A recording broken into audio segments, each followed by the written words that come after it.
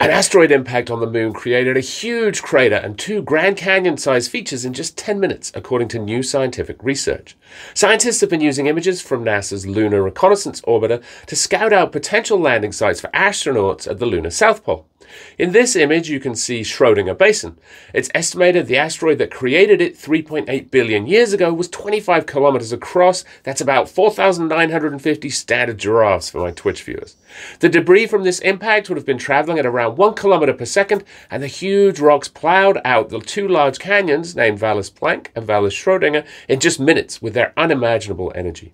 By comparison, the Grand Canyon on Earth, which is a little longer but less deep than the canyons on the moon, has been carved out by water, and that's taken millions of years.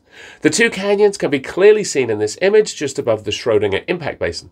The scientists have been hunting for a landing site that's Earth-facing to make communications easier and preferably contains older rocks at the surface to allow the geologic history of the moon to be explored. They suggest Schrödinger Basin would be an ideal landing site for future moon exploration, and their findings were published today in the journal Nature Communications. That's today's Space Short. I will see you back here tomorrow.